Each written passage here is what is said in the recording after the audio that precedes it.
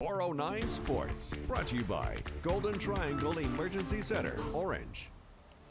Good evening, sports fans. I tell you what, it doesn't get any better than this. Football is here. It's time to get started, and we have an incredible guest for you today. We're starting out in Kirbyville with the Wildcats, and I got head coach Seth Hubbard here. Coach, how you doing today? I'm good. We're excited to be out here finally. We've been waiting on this day for a long time. Yeah, I've been waiting for it too. And, you know, we were just talking earlier. I don't think the sun was this hot when I was playing high school football. But, you know, you're here from Dangerfield, your first year as head coach in Kirbyville. How are you feeling so far? Hey, again, the kids are excited about it. They've bought into what we've been selling this summer, and we're just glad it's a little bit different. You put a helmet on compared to summertime, but it's ready to roll. It's go time. And speaking of the kids, you know, you got 22 coming back. 9 of them were starters from last year. How is it? I know it's the first day of practice, but how are you feeling so far? Again, it's good. You know, we'll go offense here in a minute, but defensively, that's where a lot of our guys are back. You know, and you can't teach physicality. Those cats know how to do it.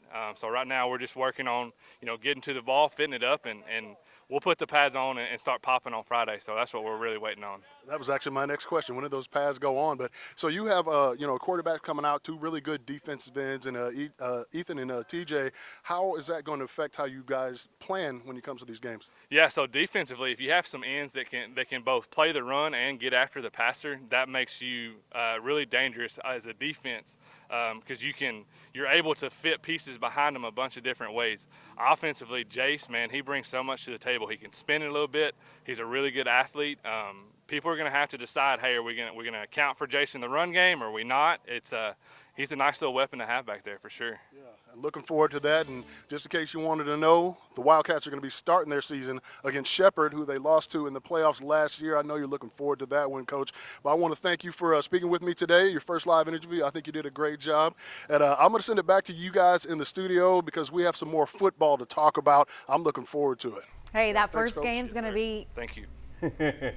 Good for them to get going against the team that they lost to. Hey, there's no other way to inspire their team. Head on. Take it on head on.